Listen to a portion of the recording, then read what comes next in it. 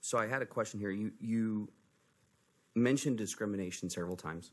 Do you think it would be reasonable that a parent or a child would have the ability to go to a park and not have to see these shows, whoever's performing them?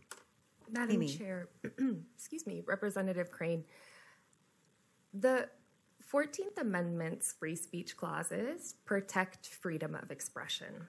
They do not protect obscenity, right? Obscenity is accepted.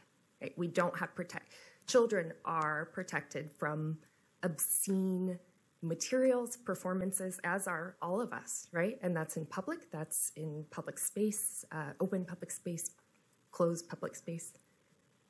Does that answer your question, Representative? No? Oh, Representative.